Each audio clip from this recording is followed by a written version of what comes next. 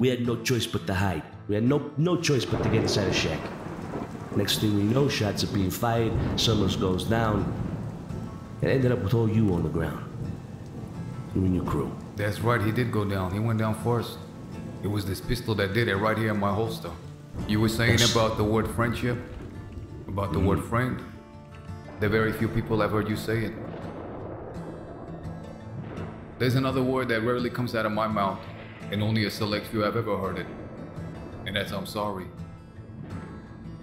I knew that when you told me those words, it meant something. And I figured if this man is gonna give me the respect, I'm gonna give him 10 times the respect back. I didn't expect you to get involved. I expected you to go to talk to someone. That's what I was hoping you would do. That's what I knew you would do. I didn't expect anybody here to pick up a gun for me or for my people. That's my battle. I didn't expect anybody here to intervene. But when I gunned that bastard down, and then we hit the floor, and then I heard a familiar voice step over our bodies, and then another familiar voice say, "Have fun with your corpses." Is that what y'all wanted us to be, corpses? Tell me, what would a friend have done? I know a friend would have never uttered those words. But those were the words that were uttered. Maybe there was a deeper game that you were playing. I don't know. Here, enlighten me. We spoke of communication. People have been coming, checking in with you and your family. No one's ever done that of my people ever. Maybe somebody around here who said those words could utter that same word I did in the desert. The one that sounds like an apology. Who did it? Yeah, it was me. I didn't mean it like that, though. Oh, here we go. You didn't mean it like that, Ali? How else did you fucking mean it, huh? I Keep your mouth fucking shut and keep walking. Why do I even try? Why do you even try what, Ali? Try explaining myself. I'm just gonna get yelled at no matter what I do. What's done is done. Yeah, and I just apologized to the man. Not an easy thing for me to do either, by the way. But that doesn't matter now, does it? I ain't gonna let somebody else take the fall for something I said. I said it. I didn't mean it maliciously. I didn't mean anything like that.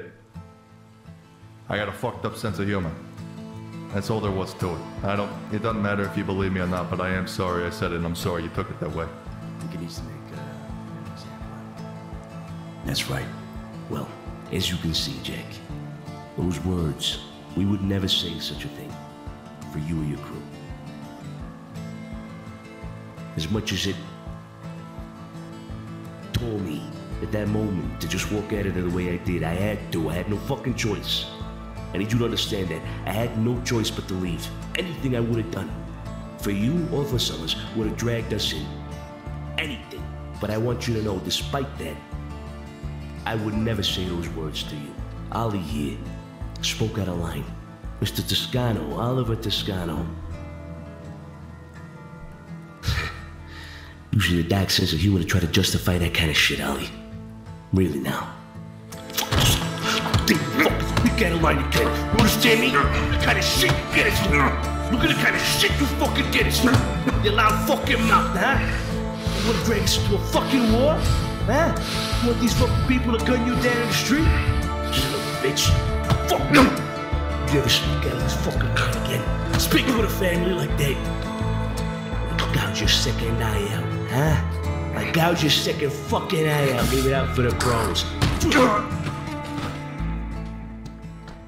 You want to talk about friendship?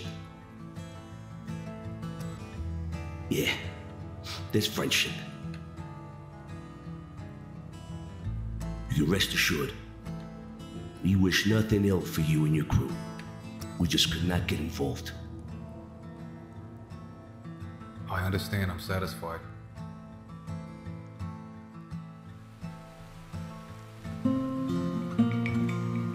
Guys,